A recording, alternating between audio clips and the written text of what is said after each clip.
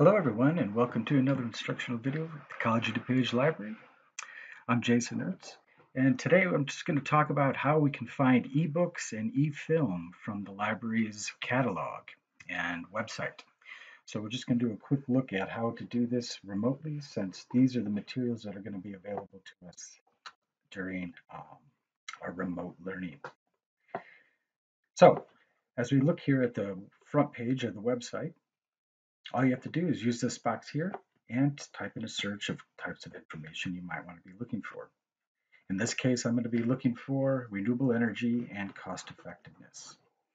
It's always good to kind of search with main ideas. I prefer that over asking machines questions. So give that a try in the box and then click search.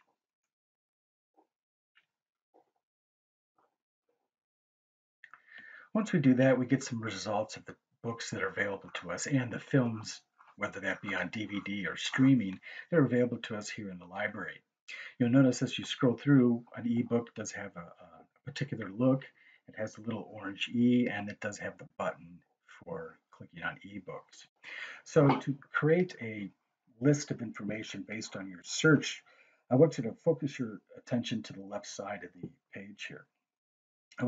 We need to look at the limiters, or how to refine our search. And if you scroll down, we can see, pay attention to the section called Held by Library.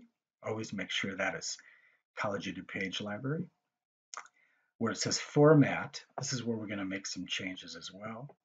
And down below, it says Publication Year. You can always limit your publication year to the last 5 years or 10 years, or depending on your topic, will depend on how old your information can be.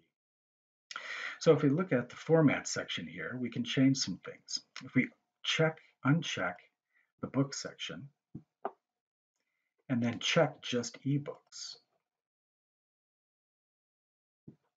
we can just see the ebooks that are available. Again, always making sure that it says College DuPage Library is checked. So this is the list of 95 ebooks that are possibly useful to me. If we go under Show More under the Format, you'll see Video here.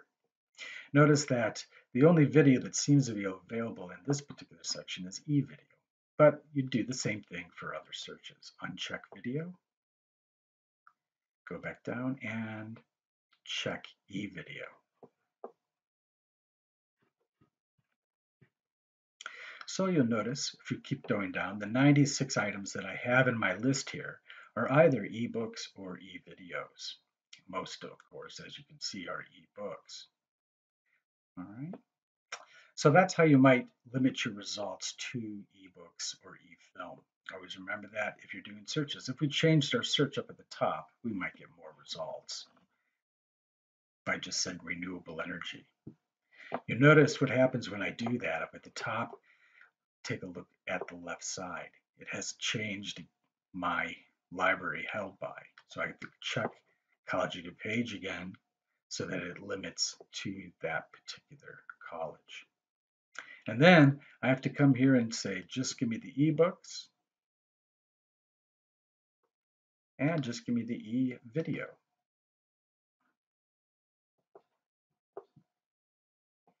And that will provide us with the result of information that might be useful to us. Here we see some e-videos and some e-books in our results.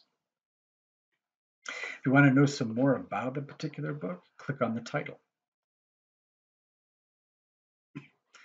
Once you're in the title here, you see the book is listed on the right side. Click on View Description.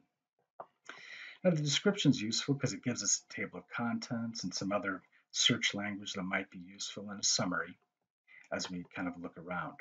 Check availability. We have another place to click on the ebook itself.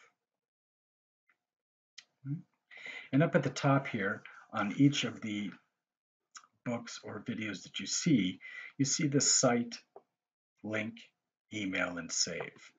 You can save links by clicking on the link, and I can save this ebook for viewing later if I'm using a research journal. Or you can click on email and send yourself an email of this book so you can come back to it later as you're kind of collecting resources for your projects. And that's how we might find ebooks in the collection here. If you want to get rid of this single book and look at the whole list, click the X, and then go back to your results. So you'll notice, always remember again, held by library should say College EduPage Library, and format should be ebook or an e-video. And then you can find those types of information here in the library. Unfortunately, at this time, during our remote activities, there is no iShare services or interlibrary loan services to my knowledge at this point. But right now, I think we can do our best with eBooks and eVideos as we're looking around. Now, another place to look for the eBooks and eVideos, if you click back to the library's main page, just by clicking the logo, and then here we're back to the home page.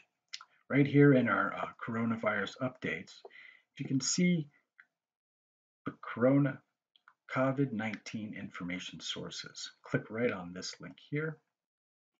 And this is how we're providing you places to kind of find more information. If you click over here on the right, you can see use the COD Library from home. And here we have a number of different resources you can use. eBooks, online videos, databases, other types of resources that you can use as well. So now if we go back to our original ebook list and see we have, again on the left, held by library, format, ebook and eVideo, and publication year as we see fit. Remember, we can go inside some of these ebooks and see what's going on in there. So if you click on the button, it's going to ask for your library card number and last name, and then you'll see the database open like this. So a number of ebooks have different interfaces, but in most cases you're going to find them with table of contents. Table of contents, here are your best friends. Because in a lot of research projects, we don't really need to read the book all the way through from cover to cover. Usually we're going to use particular chapters that are relevant to our topic.